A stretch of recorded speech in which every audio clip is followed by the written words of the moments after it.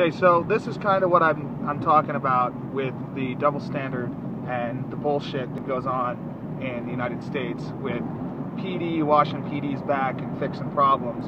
I'm coming up I-25 from Colorado Springs to Denver, and there's an out-of-state Texas Wade County sheriff in front of me. I'll put all the info on him in the description.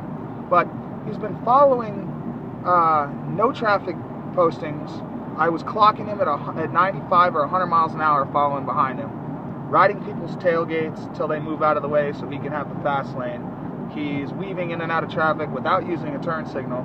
And just now we crossed through a work zone where he was doing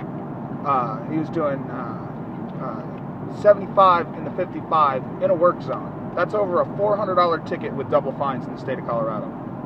So I called, the CSP hotline and told them what was going on. I informed them that I knew they weren't going to do anything about it, but that, I felt that everybody should be held to the same standard.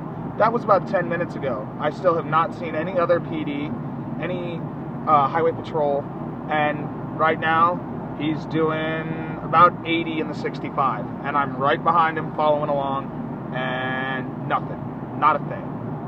So way to go, Wade County Sheriff, and way to go, Colorado State Highway Patrol, for not doing your fucking jobs. Double standards have to go.